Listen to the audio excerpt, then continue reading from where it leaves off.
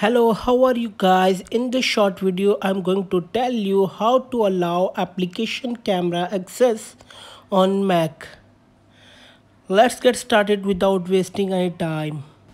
First, click on the little Apple logo on the top left and scroll down a bit and go to System Settings. Now scroll down a bit in the System Settings page. Here you will see Privacy and Security. Click on it.